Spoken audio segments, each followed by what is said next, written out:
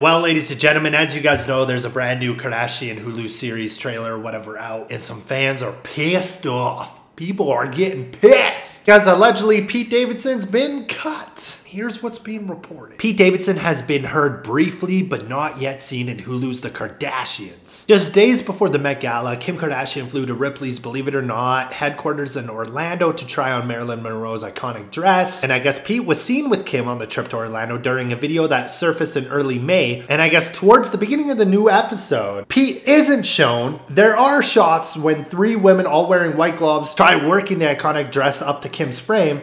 And there is a man seen in a red flannel, black pants, and white shoes who, when compared to the earlier video, is clearly Pete. So in other words, right, I guess the new trailer here isn't showing Pete Davidson at all, even though Pete was clearly with Kim. And yeah, people are just upset that, once again, it seems like the Kardashian show is cutting out Pete. They're canceling. Pete, you're canceled. I mean, I get that they broke up, right? But if they truly ended on good terms, I don't see why they wouldn't be showing Pete in the show. It's a moment Kim went through in her life. It's a boyfriend she had. I don't know why they wouldn't show it. Like, come on, we all want to see Big P or Pete. I even see comments of some people saying the only reason why they're watching the show is to see Pete. And they're not even getting that. Tell me what you guys think. Peace.